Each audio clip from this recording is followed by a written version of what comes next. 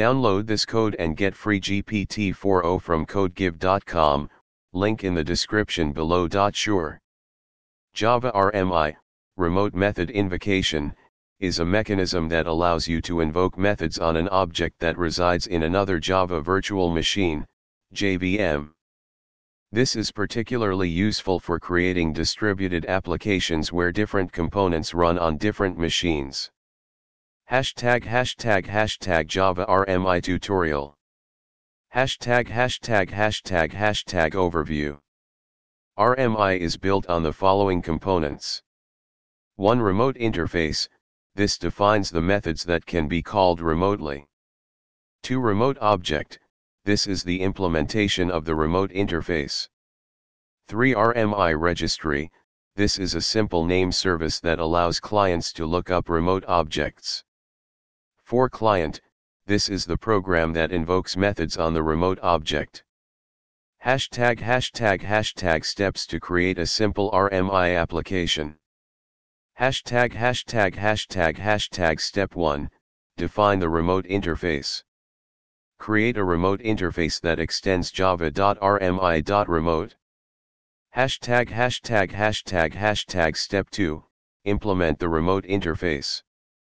Create a class that implements the remote interface. Step 3, create the server. Create a server that registers the remote object with the RMI registry. Step 4, create the client. Create a client that looks up the remote object and invokes the method. Step 5, compile the code. 1. Compile the code using javac. 2. Generate the stub and skeleton classes, if using older versions of Java, but not necessary in Java 5 and above. Step 6, run the RMI registry. You need to start the RMI registry before running the server. Open a terminal and navigate to the directory where your classes are located, then run. Step 7, run the server and client. 1. In one terminal, start the server. 2. In another terminal, run the client.